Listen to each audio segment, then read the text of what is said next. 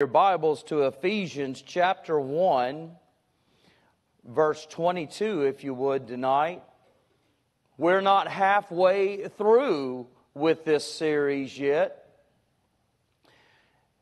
but we've already accomplished some things. We have eliminated what the church is not. The church is not a building. It is not a denomination. The church is not invisible, and it's not possible that the church is universal. We have qualified some things, what the church is. The church is a local, called out assembly of born-again, baptized believers, united together by a common faith and fellowship in the gospel, for the purpose of glorifying God through obedience to His Word. We've learned that Jesus Christ built His church, and He did so during His earthly ministry, before His death, burial, resurrection, and ascension to heaven. And last week we shared the promise of the continuation of the Lord's church, from the time He built it until He comes back in the clouds to get His people. So there's a lot of news about the church that we've shared, but we can still go into detail a little more. We can consider the nature of the church. And as we talk about the nature of the church, it's just from a different angle, a very personal understanding of the Lord's church. You know, there are certain words in the Bible that are used to describe the nature of the church. And many of those words, they are not literal, they are figurative, but they give us such a clear understanding of what we're talking about as it describes many things. There are many figurative words used in the Bible to describe a lot of things. You think about Jesus when He called the Pharisees serpents and vipers. He wasn't literally saying that they are a snake slithering on the ground, but He's speaking of their depraved nature, their character, their deceptiveness, and the fact that they are in an unsaved condition. You think about how Jesus calls us branches in John chapter 15. Now, He's not literally saying that we are a branch stemming off of a vine, but that's figurative, and it gives us such a great clarity to consider the fact that the ability that we have, it comes from Him. He is the source. He is our power. Actually, right there in John 15, He says, "Without me, ye can do nothing." And so all of that gives us such a great understanding by the fact of Him saying that He is the vine and we are the branches. And there are numerous occasions in God's Word where we can consider figurative speech throughout the Bible. It's very helpful to us. It casts a different light on what is being said, and we can see things from another angle and we can understand it. And the Bible does the same thing with the church. We have some figurative words for the church that we might understand it just that much more. And we have the word here where you've turned tonight, Ephesians 1:22 and 23. We have the word body. The church is likened unto a body. And it says, speaking of the Lord, "and hath put all things under His feet, and gave Him to be the head over all things to the church, which is His body, the fullness of Him that filleth all in all." The way that this word speaks would be to the church in the way of one another. The way we have relationship to one another. We're likened unto a body here.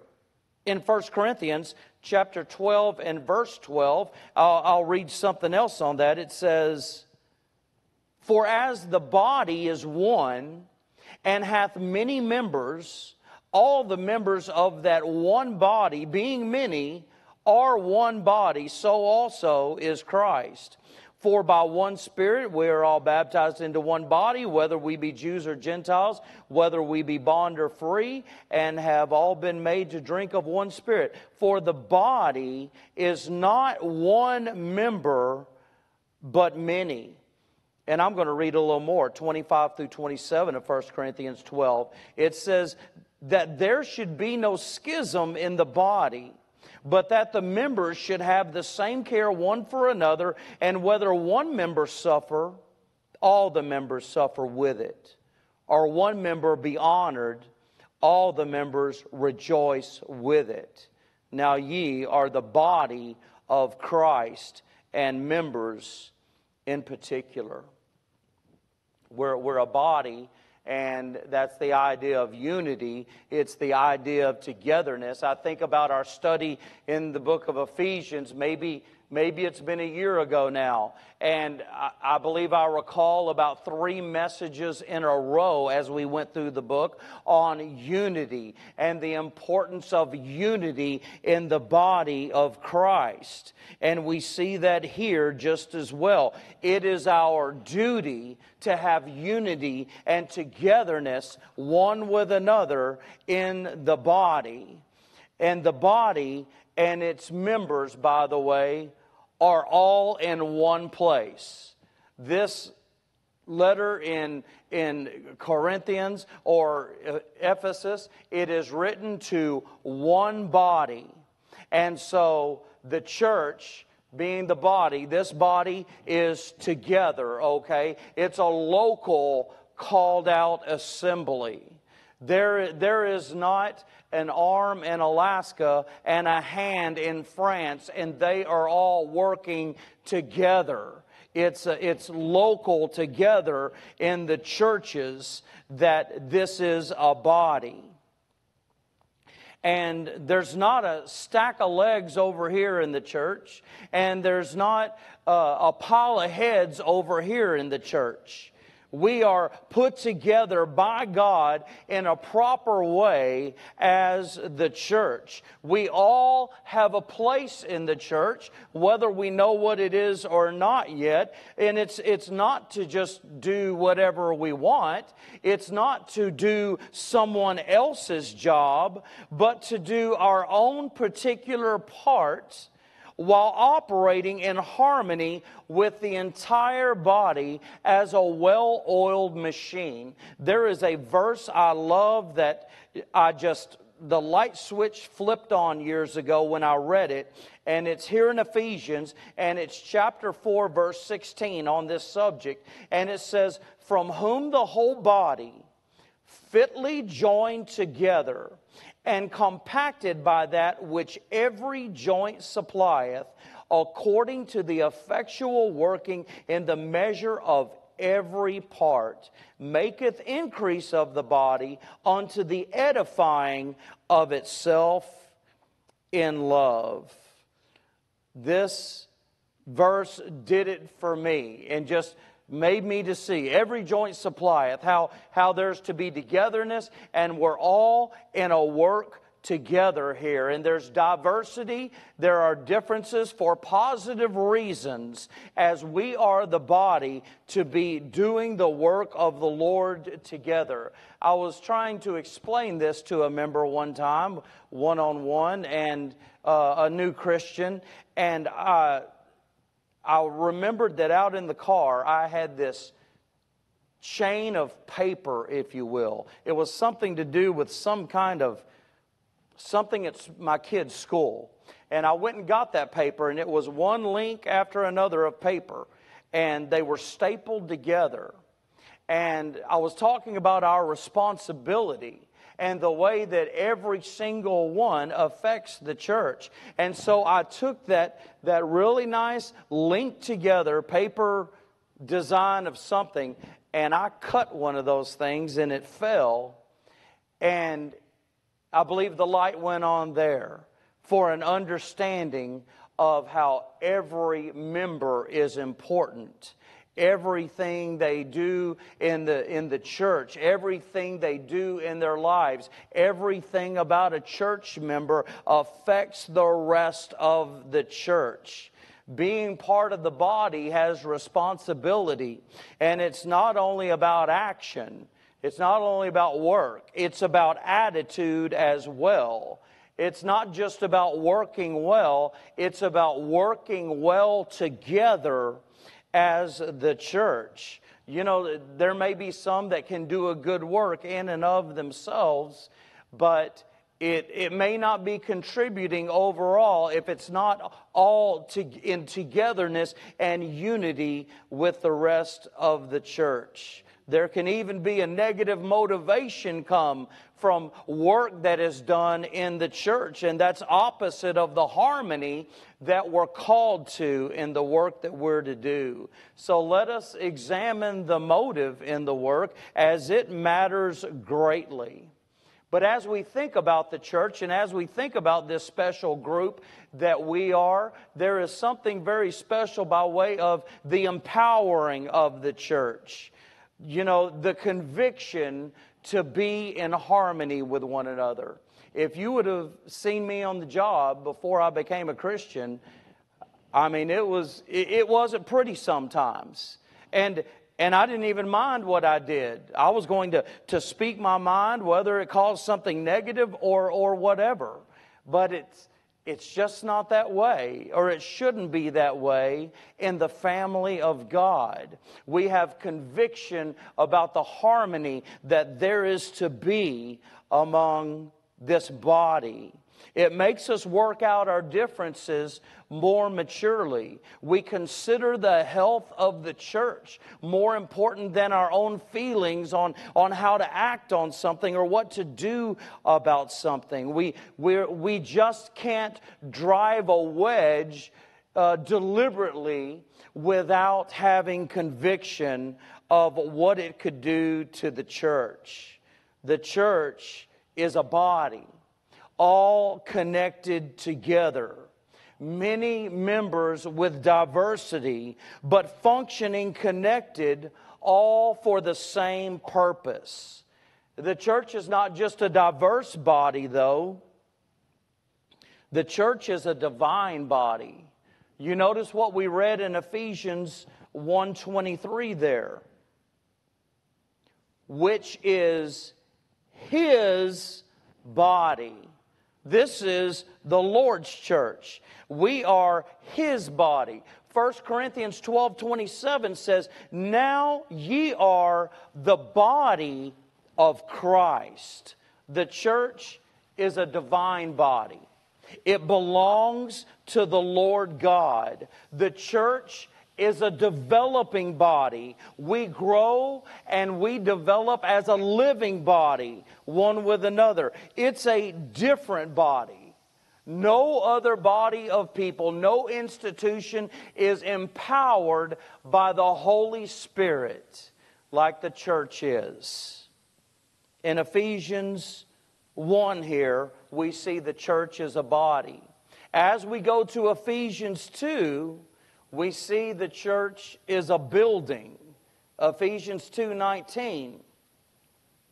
"Now therefore, ye are no more strangers and foreigners, but fellow citizens with the saints and of the household of God, and are built upon the foundation of the apostles and prophets, Jesus Christ Himself being the chief cornerstone, in whom all the building fitly framed together groweth unto an holy temple in the Lord, in whom ye also are builded together for an habitation of God through the Spirit."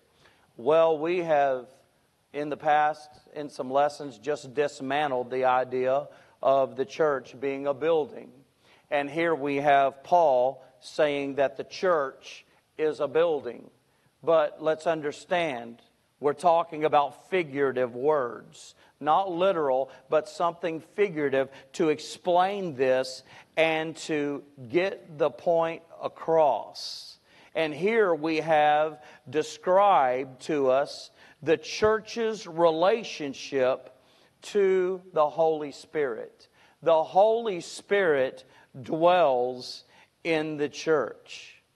Paul says some things to make us see here how the church is likened unto a building. Right here in these verses we just read, first of all, it says in verse 20 that the church was built upon the foundation of the apostles and prophets. And that simply means that the apostles and the prophets were the first members of the church.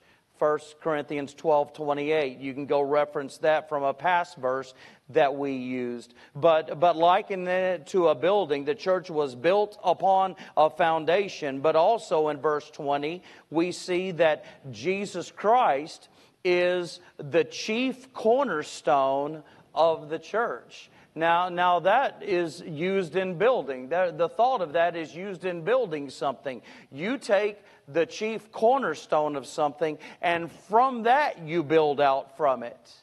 You know, there are a lot of religions, by the way, and they're trying to build something without the chief cornerstone.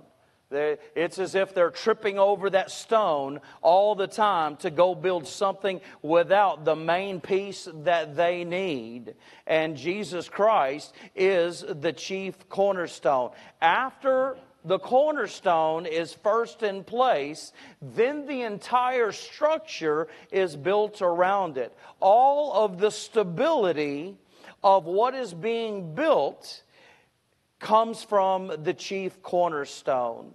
And then we see in verse 21 the phrase, "and holy temple." And holy temple would take us back to a reference from the Old Testament, but the church is holy and it's set apart for God like an holy temple.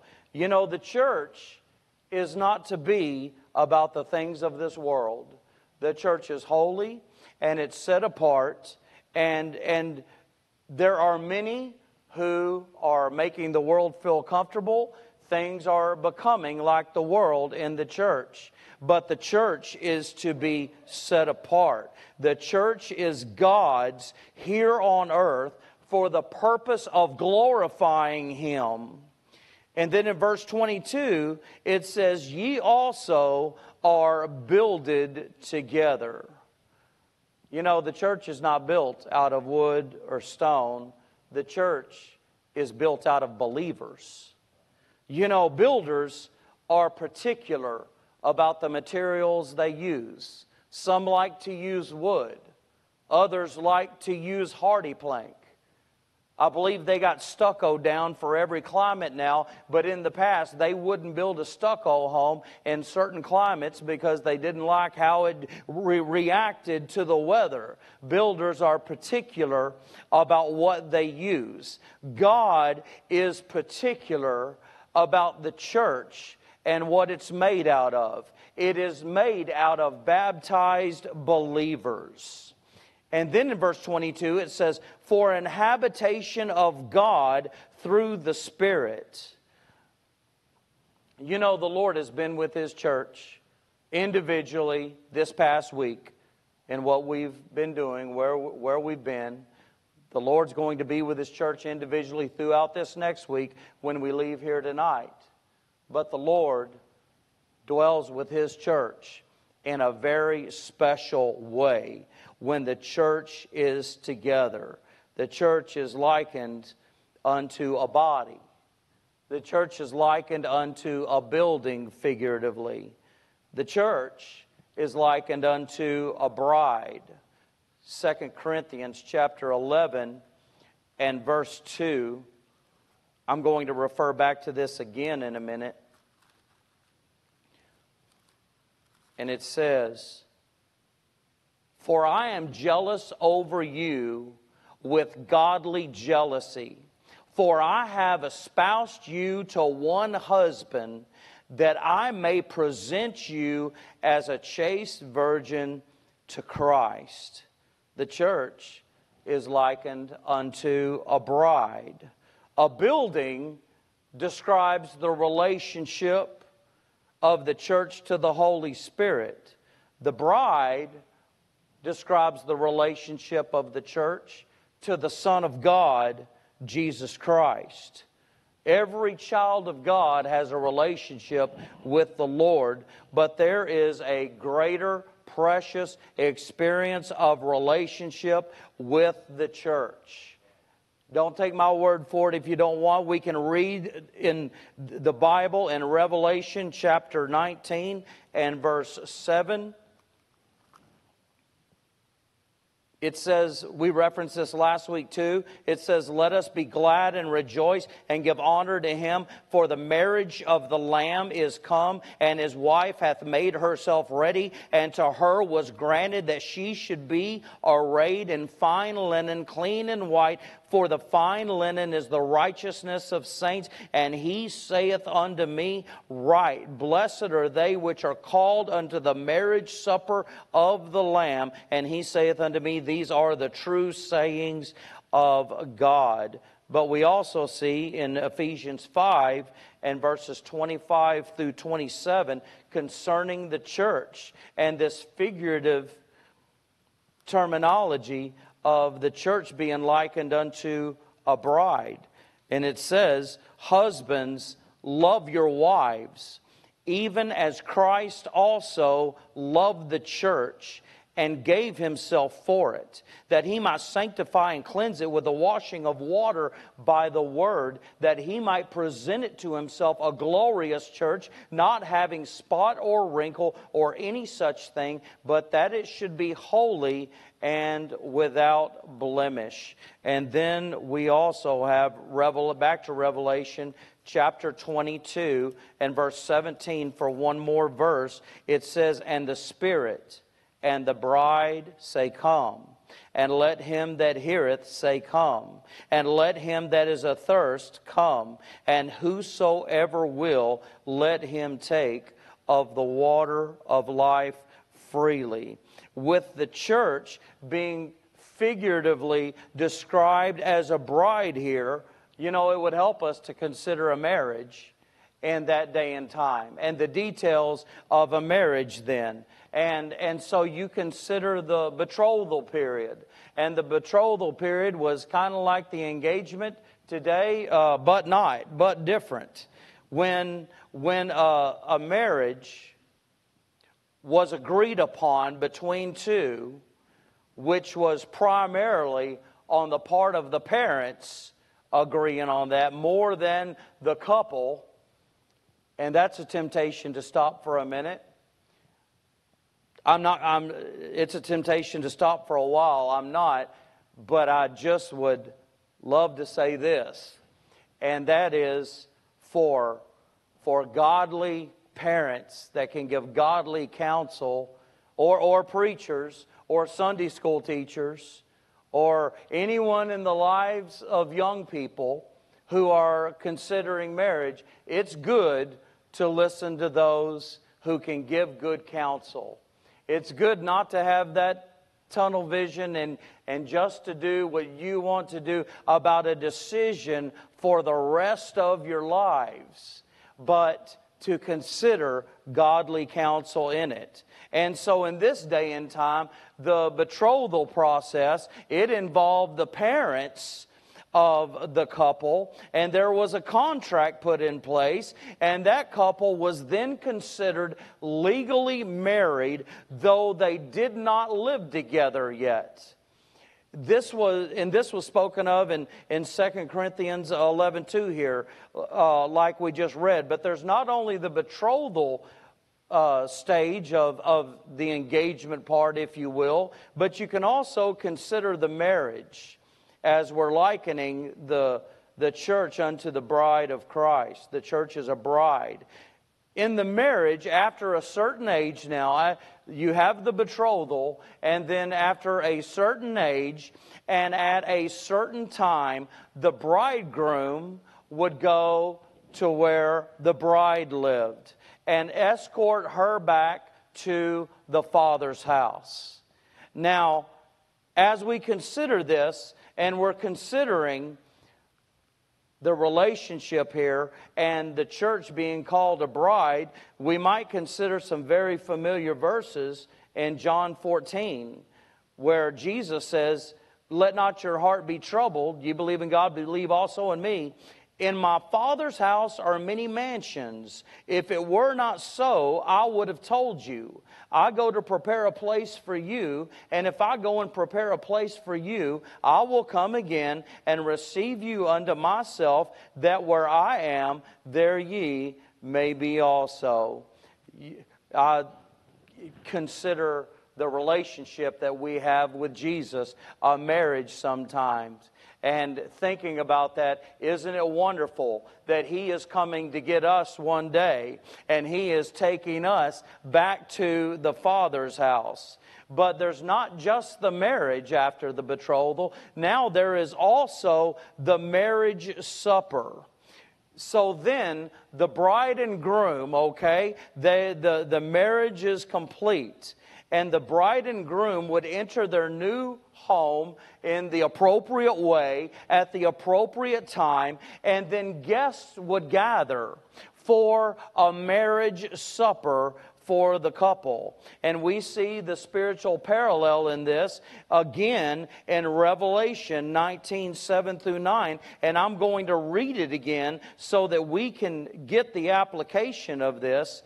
And again, it says, "Let us be glad and rejoice and give honor to Him, for the marriage of the Lamb is come, and the wife hath made herself ready." And go down to verse 9. "And He saith unto me, Right, blessed are they which are called unto the marriage supper of the Lamb. And He saith unto me, These are the true sayings of God."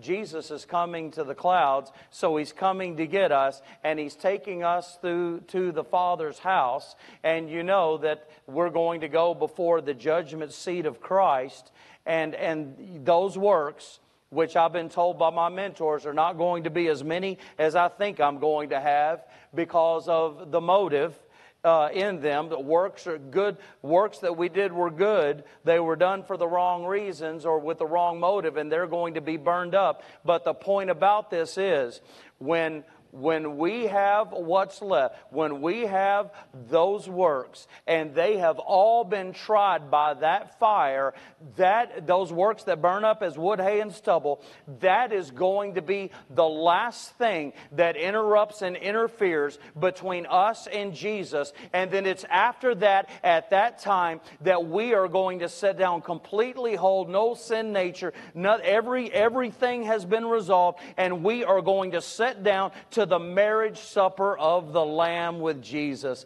completely made to be like Him and to be in His presence, and any trace of sin is completely gone for eternity. So the church is likened unto a bride, but also a flock. We've seen that through the Bible, and we're familiar with that the church is likened unto a flock. Acts chapter 20 and verse 28 says, "Take heed therefore unto yourselves and to all the flock, over which the Holy Ghost hath made you overseers, to feed the church of God, which He hath purchased with His own blood." A flock is to be watched over, and a flock needs protection. For the church to be called a flock is for very specific reason.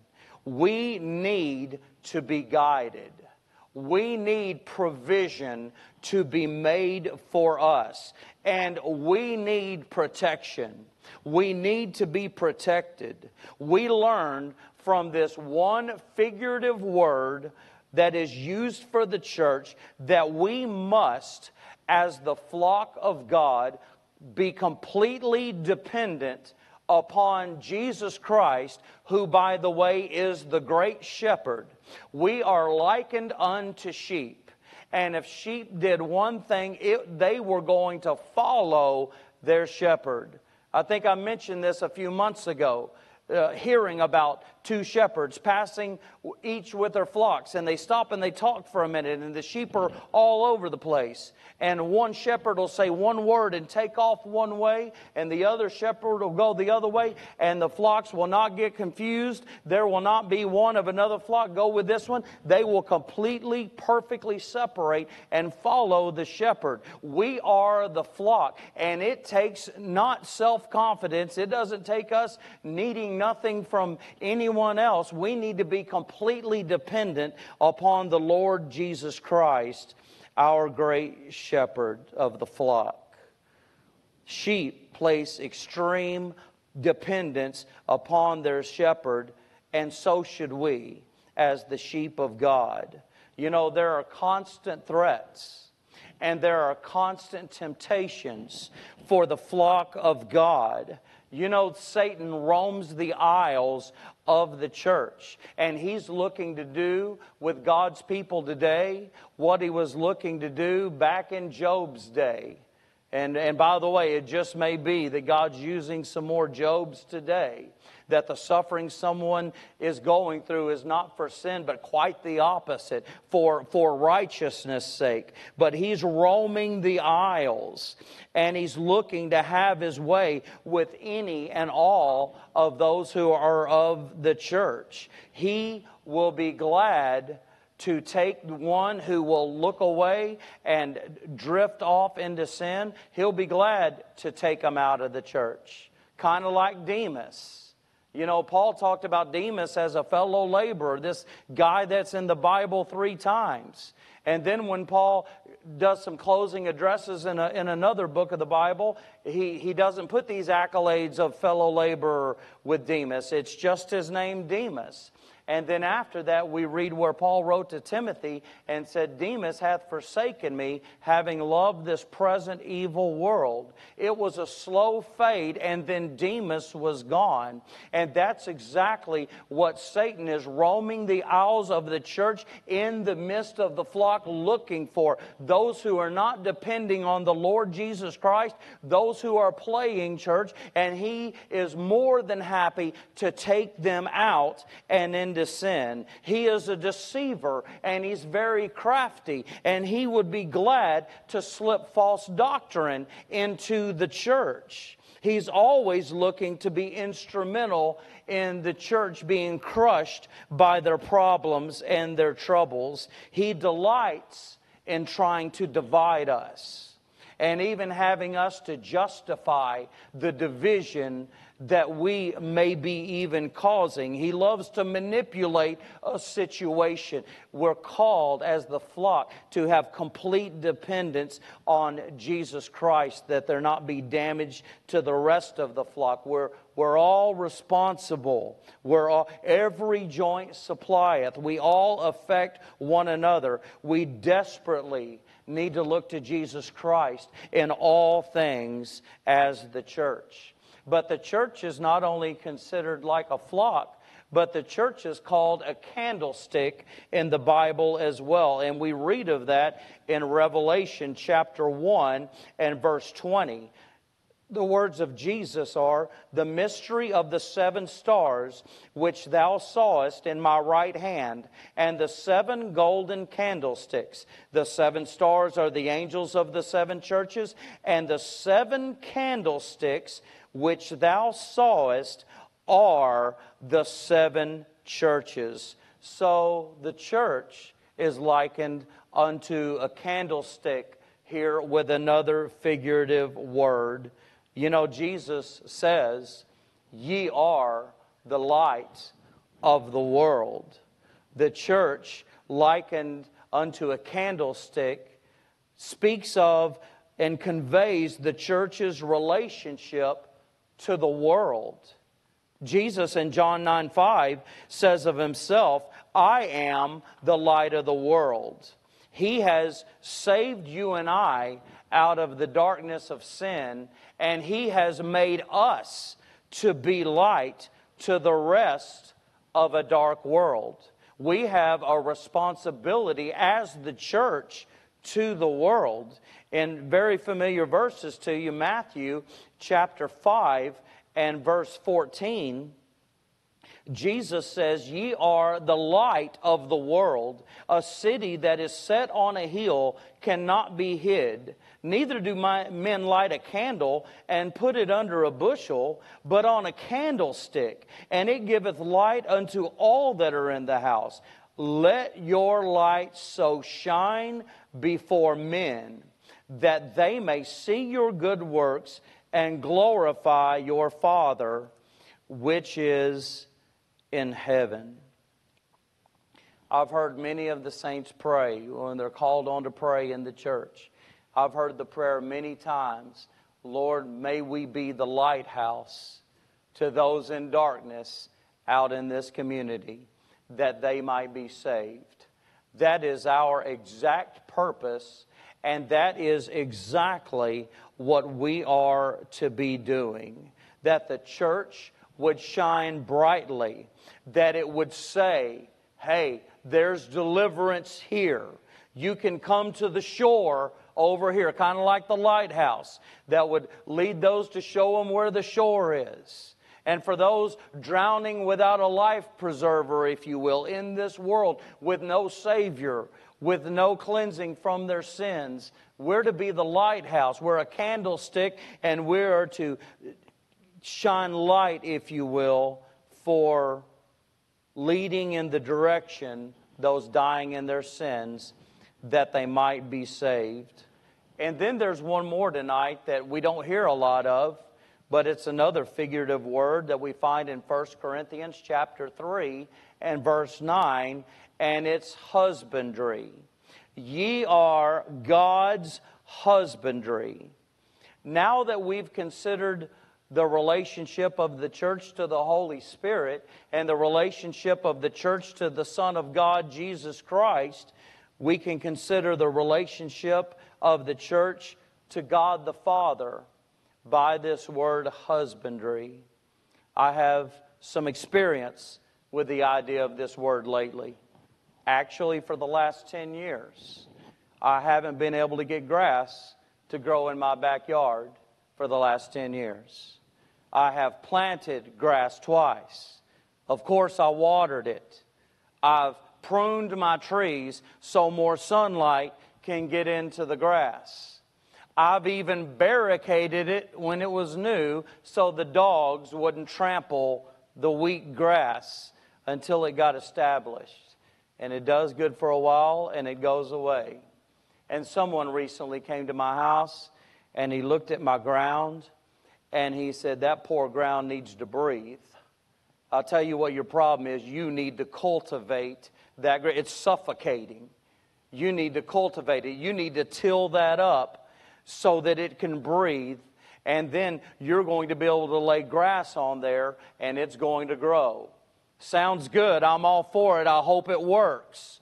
But that word husbandry, it actually means to cultivate. It speaks of tillage. And the church is to bear fruit for the Lord. To bear fruit for God as a garden does, or as a vineyard does. You know, Paul prayed for the church at Colossae. And he didn't just pray for them about their work, but he prayed that they would be fruitful in every good work. He is the vine, and we are the branches by design, so that we can bear fruit.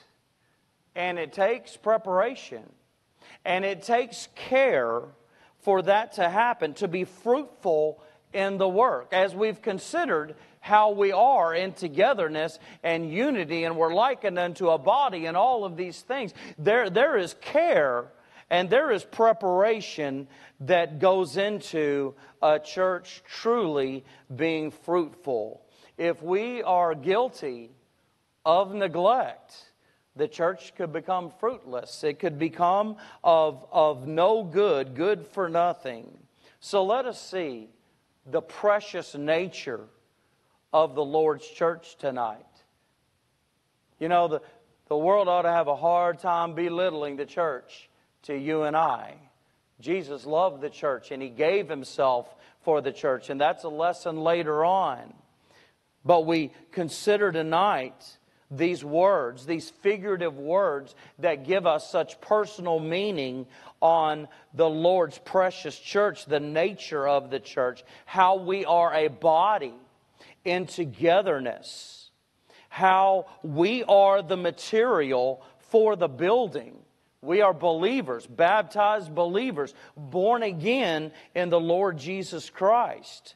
We are the bride of Jesus Christ. We are the dependent flock who looks to Jesus in all things. We are the directing candlestick for the lost in darkness. And we are the fruit-bearing husbandry when we are operating and being as we should, as God has designed, as He has empowered for us as a church. What a precious institution to be part of. What a privilege that we have to have responsibility in the Lord's church. And we have His Word to guide us, to learn of the preciousness of it, and to take it serious with what Jesus has established and left here on this church for us. You know, I'm looking forward to the day that I get to go to heaven, that we get to go to heaven as the children of God. But I tell you what, it's a wonderful time of being together as the church. You know, what we're doing is what we're going to be doing all that much more in heaven. You know, are there some Lone Ranger Christians out there who have truly been saved but not a part of the church? You know, that's another talk for another day. But if so, they're not going to know what to do in heaven. We're learning right now. We're worshiping the Lord. We're praising Him in song. We're learning His Word and sharing His Word. And so praise the Lord for His church. And I can't wait to continue with many more of these lessons. I'm glad we're only a third of the way through it myself. We're not going to have an invitation tonight. Your invitation is now from the time we leave. And if you're not a member of the Lord's church, if you've never trusted in Jesus Christ as Lord and Savior of your life to forgive you for all of your sins, you can make that personal tonight before you leave. And I would love to help you and take God's Word to be able to do it. I can't save you, but there's a saving message in this book. And anyone here can know it tonight. So God bless you all. It's good to be back in God's house tonight. What a wonderful message this morning. And for the Lord to add to the church this morning. What a blessing.